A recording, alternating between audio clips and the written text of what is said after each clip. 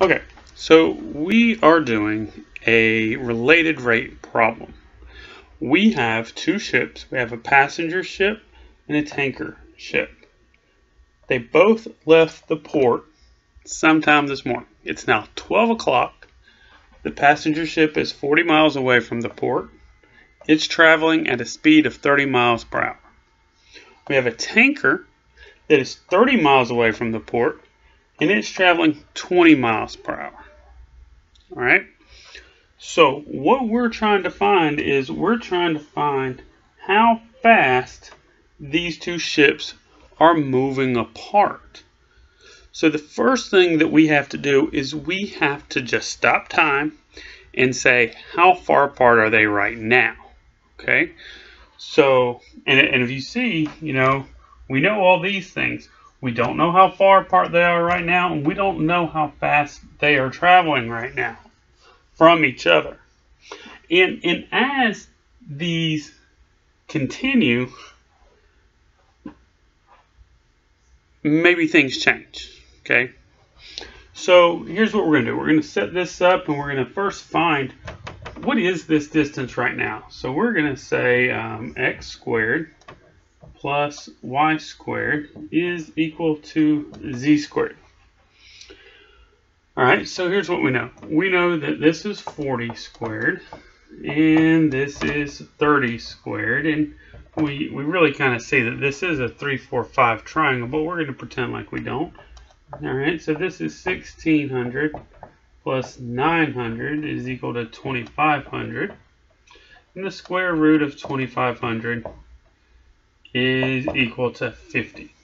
Okay, so 50 is equal to the distance between these two ships right now at 12 o'clock. So this is our equation, and we're going to take the derivative of this. All right, so let's I'm going in this order. So now let's say find side.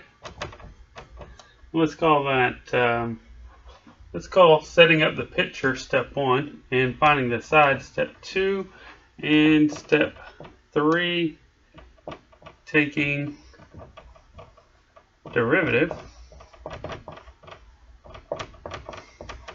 Okay, so we're going to take the derivative here, and now these are all they're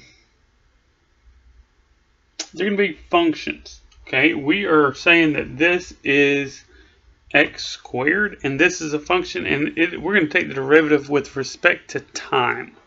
Okay, so we're going to say that this is going to be, let's move up here because I'm running out of room, 2x times dx dt. Look at that.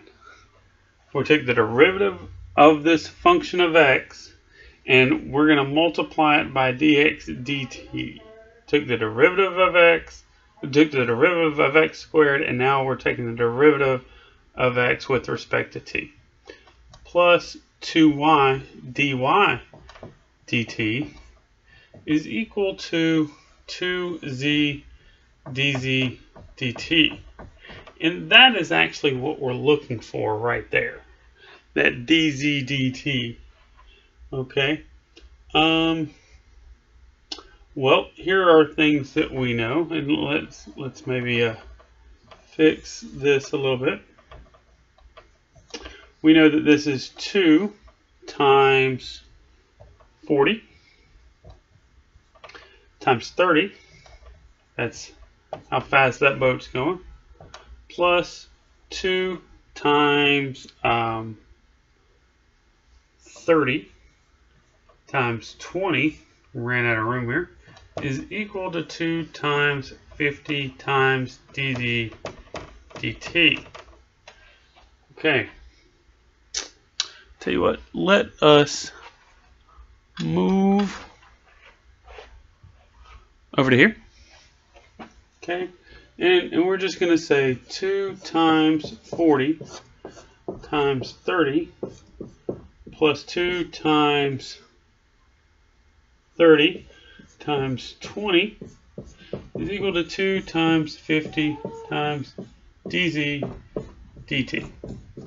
Okay, so this is 1200, 2400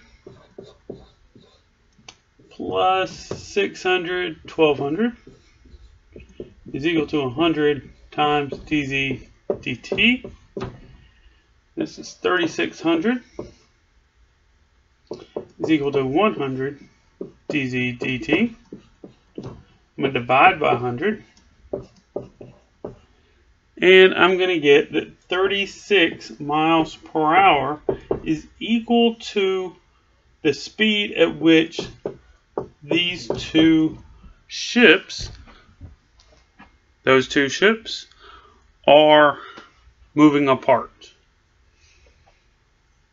So let's go through that again. Let me move this. Ships. Set up Pythagorean theorem because we're making the shape of a triangle. Okay? One part of the triangle is, or one part of this triangular design is what we're looking for. Each side has two parts. It's 40 miles per hour, 40 miles, and 30 miles per hour. That's how fast this is moving. This is 30 miles per hour. 20 miles per hour is how fast that is moving. We can find 50 if everything stays still. But then we're actually looking to find what is the speed. So we set up this, found everything, found the constant part, and then found through all this wonderful math here, dz dt. Okay, we'll try another problem later. I hope you're enjoying these. I hope I get better at doing this. Thanks. Bye.